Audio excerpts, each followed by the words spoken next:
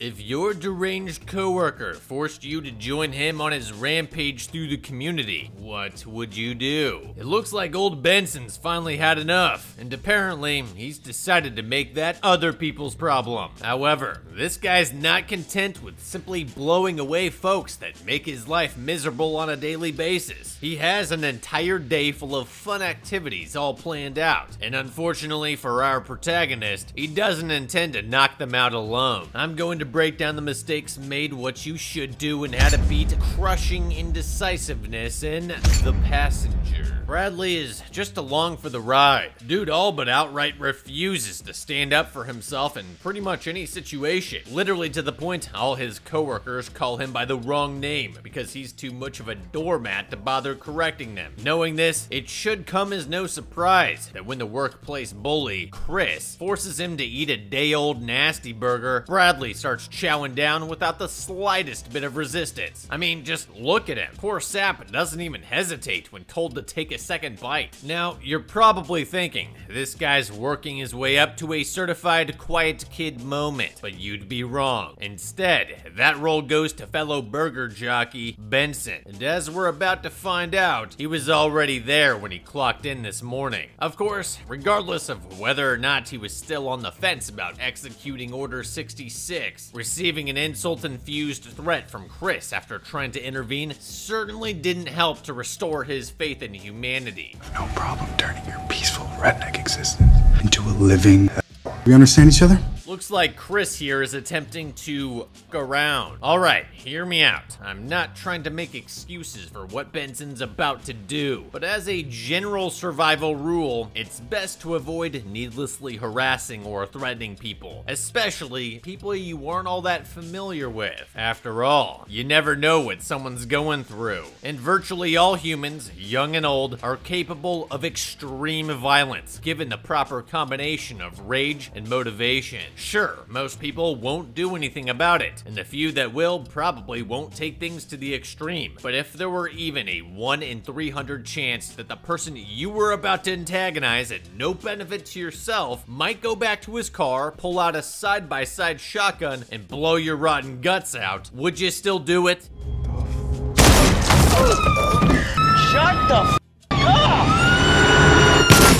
And now we found out. Messed up as it was, had Benson stopped there, I might have been able to sympathize with him to a degree. But after watching him smoke Chris's girlfriend and their overbearing manager in cold blood, it's pretty clear he's just a sick piece of shit.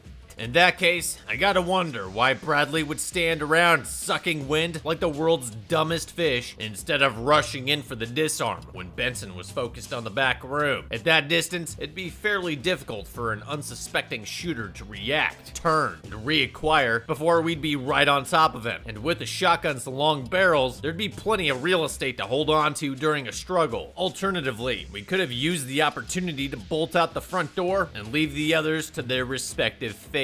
Even if Benson were able to turn back in time, hitting a person moving laterally at a dead sprint is no easy task. Oh, but nerd, you say? He's got a shotgun, and as video games have taught me, shotguns spread the width of a grand piano at a distance of 2.5 feet. Yeah, not so much. In reality, the spread with buckshot at 10 yards could be anywhere from 2 to 10 inches, depending on a variety of factors. And while that still doesn't sound too comforting, Benson won't have to rely on any amount of shot dispersion to blow our friggin' heads off while we're standing perfectly still. Seriously though, you just watch this guy turn his gun on someone who had absolutely nothing to do with the situation. I'd say there's a better than average chance he'll be coming back for you at some point, unless you do something right now. However, in what might be the strangest way imaginable, it turns out today is our guy's lucky day. Instead of wasting him on the spot like the others, he orders Bradley to help him haul the bodies into the freezer and mop up the blood before the next shift arrives. Makes sense to me. Only question I have during this time is, what happened to the shotgun? Benson is no bodybuilder, that's for damn sure. And while he'd probably have an edge on Bradley in terms of aggression, his ability to control the situation leans heavily on his possession of a firearm. And yet, we can clearly see at least 3 cases where he walks away from it, all of which would have been a prime opportunity for us to scoop in and score. The first is when he sets it down on a nearby table to drag Chris away. Bradley is helping pull one of the legs, but with both of Benson's hands occupied, it wouldn't be difficult for someone with actual survival instincts to pop him in the jaw and make a grab for the break action. We see a similar situation to this when Bradley's in the back doing nothing while Benson firearm carries Jess's body in by himself. Seems like a total waste of a hostage situation if you ask me. At any rate, dude walks completely inside the freezer and then takes the time to carefully lower the dead person down instead of simply tossing her in like a sack of flour. Honestly, forget the shotgun right now. Kick him in the while he's bent over and slam the freezer door behind him. There doesn't appear to be an emergency release on that dead trap, so he'd be pretty much hosed until the cops showed up. Finally, and perhaps the most egregious missed opportunity on Bradley's part, is when they're both cleaning up all the blood. We can clearly see the shotgun sitting on a table off to the left while Benson's mopping up the floor. Meanwhile, he's got his back turned to Bradley, who could easily throw him in a rear naked choke before he even had a chance to react. Don't like touching people? Fine. Splash some of that cleaning fluid in his eyes and go for the boomstick while he's busy clawing his eyes out. As we've mentioned before on this channel, blind people are way easier to shoot. You know, except for that one chicken, see for me. Of course, because Bradley can't be bothered to risk his own life to save his own life, he winds up getting walked out to Benson's wage cage for an impromptu road trip. And yeah, screw that. Bradley, I could have killed you 100 times by now. Will you get in the car? Oh, well, when you put it like that, get the out of here, dude. No way I'm going to a second location with this nut job. As I've relentlessly harped on in previous videos, you are statistically more likely to survive being shot than getting in a car with the person holding you at gunpoint. Although, your mileage may vary. After all, most shootings involve handguns, since they're the most common. And in this case, Benson's got a 12 gauge with buckshot, which is a little like shooting someone with a handgun 9 times at once. It's still not enough to make me hop in with him. Dude's probably planning to unalive us somewhere and make it look like Bradley was behind the burger joint massacre. Kinda like how what's-his-name got away with it in Rampage. Now is when we put everything we've got into launching a last-ditch counter-ambush. Ideally, while Benson stupidly drops his piece in the trunk to take off his shirt. If we're quick, we might be able to slam the hatch shut before he can retrieve it. At which point, it all comes down to what the boss taught us about CQC. Running into those nearby woods might also be an option at that point, as long as we knew for certain we could outrun him. Ultimately, Bradley falls back on his tried and true strategy of doing nothing and obeys his captor's command like a nervous dog, only to then be handed yet another prime opportunity to escape, which he will undoubtedly do nothing with. I mean, how pathetic do you have to seem for your kidnapper to lay the barrel of his shotgun across your lap and assume you won't immediately make a grab for it the second he gets on the road? As long as the car was in motion, he'd have to choose between steering and keeping both hands on the weapon. So it'd be best to wait until he's turning to make our play, especially if it's a left turn at an intersection. Best case scenario, he'll panic and run the car off the road, but most likely he'll just slam on the brakes and fight us as hard as he can. Either way, it's going to attract attention from passing motorists, and if we're lucky, the police. So far, by my count, Bradley's passed up on 6 solid opportunities to act, but none of these blunders even remotely compare to what happens next. Benson straight up leaves the shotgun in the backseat of the car while the two of them sit down for some homicide hash browns at the local diner. And once again, our hero doesn't even lift a finger. Like, I can understand how the presence of a firearm might leave some people too terrified to act in these circumstances, but when it's currently sitting useless in a locked vehicle 20 yards away, that excuse pretty much goes out the window. You are 20 years old, and you are already more pathetic than every person in this godforsaken town. On this, we can agree. For Christ's sake, man, if you're not gonna try to run away or stab him with a fork or whatever, at least try calling out for help on the off chance one of these old-timers brought his 1911 along for some 2 World Wars action. And before you even bring up the possibility that Benson has another gun on him, if that were true, why would he have done that stupid with a shotgun the whole way here? Based on their conversation during the ride over, Benson's primary concern is getting as much as he possibly can out of the estimated 7 hours he has before the second shift discovers the bodies. Which means, if we make a scene in here, he might try and drive away before the cops show up. Either way, it's still a better option than cruising around with a murderer all day, waiting for him to plow us into a tree at 100 miles an hour. Unfortunately, it seems Benson's found himself a side quest. Turns out, he too would like to know how Bradley became so worthless, and he's willing to spend a significant chunk of his extremely limited time sorting this out. Don't get it twisted though. Benson makes it clear he'll still waste Bradley and or others if he steps out of line. Apparently, he just really wants to get to the bottom of this before going out in a blaze of glory. And so, after swinging by his house for a change of clothes and a weapon swap, the two men set out on a mission to get Bradley's mojo back, assuming he ever had any to begin with. Of course, I could probably talk about how we have had yet another perfect opportunity to escape while we were left alone in Benson's living room. But at this point, I feel like Bradley's also a little curious as to whether his condition is terminal. Whatever the case, Benson decides the best place to start is by dropping in on Bradley's ex-girlfriend,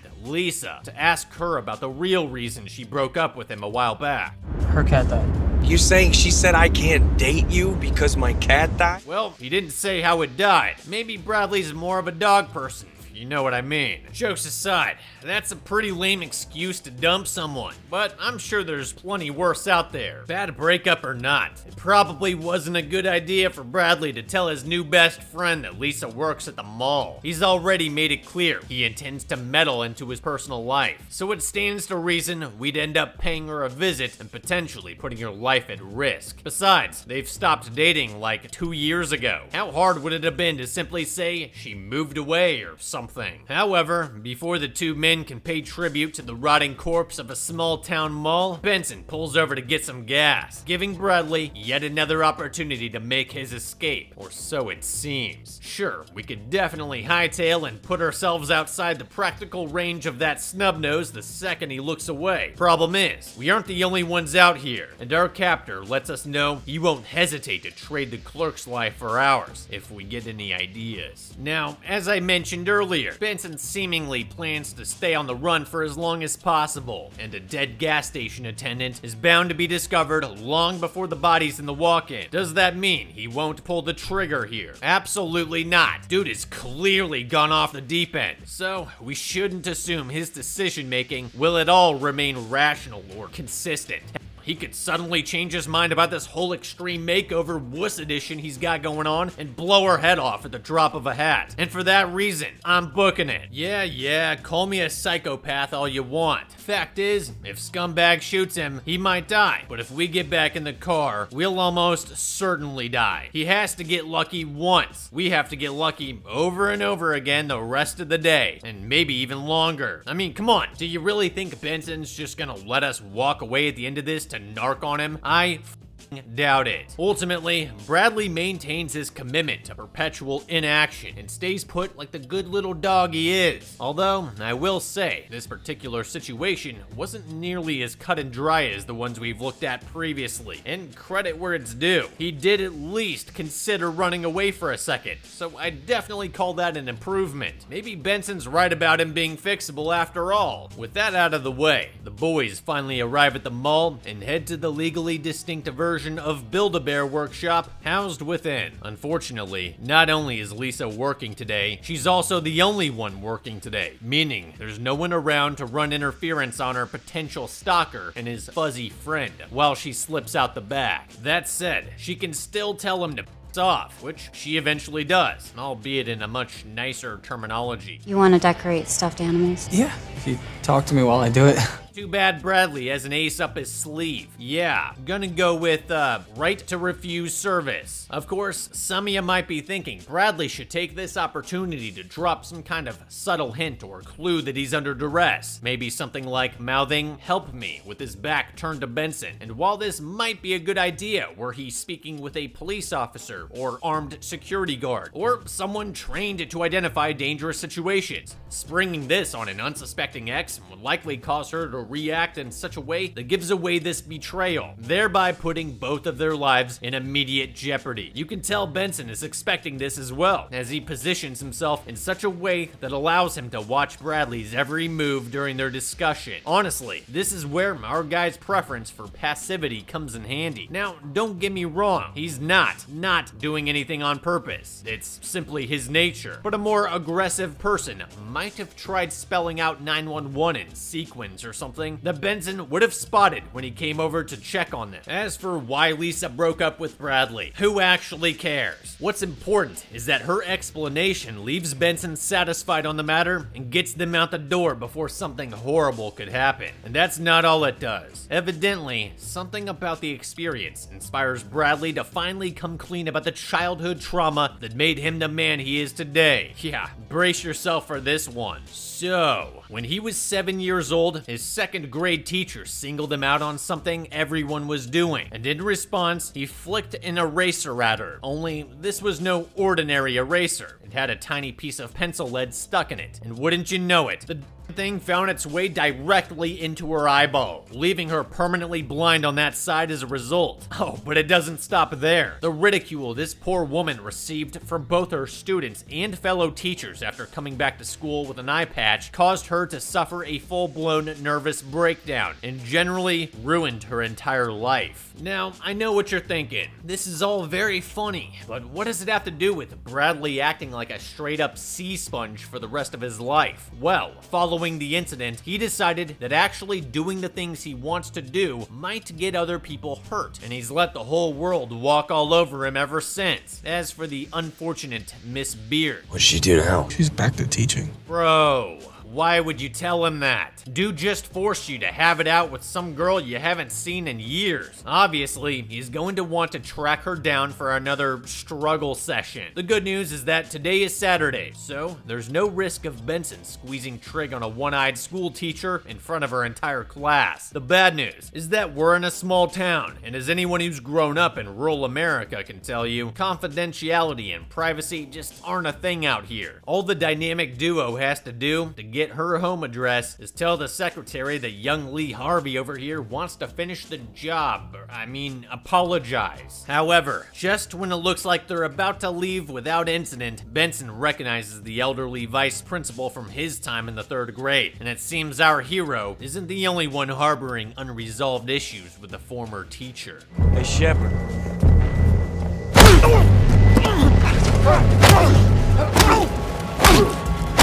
Hey, Bradley, still think not doing anything keeps people safe? Apparently not, as he finally musters the nerve to get off his ass before Benson can put one through the old man's teeth. Doesn't stop him from catching a pistol whip, though. Well, I guess that about does it for Benson's time on the run, right? After all, Mr. Shepard will almost certainly provide a description of the attacker and his vehicle to the police once help arrives, at which point it'll only be a matter of time before they're spotted and taken into custody. Yeah, here's the thing. Turns out, Bradley's character development came in a little too late, as the man wound up succumbing to his injuries before he could explain what happened. Not saying it's entirely his fault, but given the victim's age and physical condition, he probably should have realized the beating alone might be enough to kill him. As for why no one at the school immediately connects the assault with the two men who literally followed him into the parking lot, I can't say for certain, but this blunder allows them to reach the Blackbeard's front door without any issue. Lee, is that you?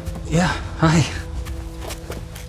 Good to see the one eye still works fine. It also looks like she's not quite as broken up about the incident as Bradley might have thought. Regardless, he's still having a hell of a time saying what he needs to say, prompting Miss Beard to kindly invite them in for tea. Naturally, the correct response to this invitation goes something like, "No thank you. There's a dangerous psychopath breathing down my neck who may very well snap and blow your head off at the drop of a hat." But without thinking about the possible consequences of dragging this encounter out longer than it needs to be, Bradley accepts and unwittingly signs her up for the worst day of her life in 14 years. Seriously, dude, all you had to do was tell her you didn't have time and that you just came by to apologize for what you did when you were 7. The only upside to this mistake is that it gives them time to speak alone while Benson leaves to use the bathroom. But does Bradley take advantage of this opportunity to quietly warn Miss Beard about the violent lunatic she just welcomed into her home? What do you think? Yes, it's safe to assume Benson might be listening for anything unusual from inside the bathroom, but we could still get the point across by motioning in his direction and making a gun symbol with our hand. As long as that eraser didn't lodge itself in her brain, this should be enough for her to realize what's going on, and then we can either run like out the front door and break line of sight with the house, or try to get help on the way. In the case of the latter, we're in luck, as Miss Beard has a landline, so all she'd have to do is dial 911 and they should be able to pinpoint her location without her saying a word. Alternatively, we could call and hang up and wait for them to call back, as is standard procedure, at which time we could act like we're taking a totally unrelated call. I'm sure by now we've all heard about the case of the domestic violence victim who successfully called the police by pretending to order a pizza. If nothing else, a little heads up might have at least kept her from reacting visibly to the sight of Benson's jacked up hands after hearing about Mr. Shepard. Of course, it would have also been nice if whoever called from the school mentioned the part about how they gave out her address right before that happened. In any case, now Benson wants to bring her along on this pointless journey, lest she call the whole thing in. And you know what that means. Time to fight like to keep from throwing ourselves at the mercy of a known murderer. Besides, now we have the benefit of taking him 2-on-1, and Benson even brings his gun hand recklessly close to Bradley while walking the latest hostage out the door. I'm only joking, of course. Look at who we're talking about here. Benson would have beaten Miss Beard half to death before Bradley even opened his mouth, although that's still no reason for her not to at least try to fend him off. However, unbeknownst to everyone else, Bradley did make at least one good decision during this episode when he secretly stole the teacher's cell phone, and upon returning to the same diner from earlier, he manages to finagle himself a chance to use it by asking for a bathroom break. Oh, there's a situation at the Cutsburg diner. He's a man with a gun.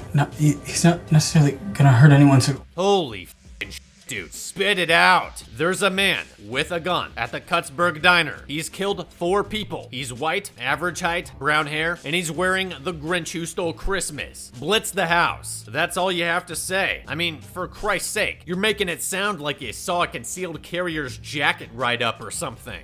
Well, whatever. At least Bradley can say he finally did something for once. And of course, now that he has, he thinks he's grown up enough to tell Benson what a colossal waste of time this all was. Dude clearly never had a plan from the very beginning, which is why he latched on to the BS cause of fixing Bradley the way that he did. Of course, hearing all this makes Benson flip the out, because what else was it going to do? We should have been doing everything we possibly could to keep him calm right now, not aggravate him to the point he's ready to gun down everyone in the restaurant. Besides, it's only going to get worse when he hears the sound of sirens approaching. It was you, wasn't it, you And to think, if he'd done that this morning, he could have been in another state by now. That said, it seems Benson really does care for his pathetic coworker. So much so that when Bradley admits it was, in fact, he who called the cops, the sting of betrayal makes him realize what an absolute he's been today. And so, instead of putting the gun down and facing the consequences of his actions before a judge like a man, he decides to take the easy way out and force his own demise by permanently traumatizing a pair of small-town police officers.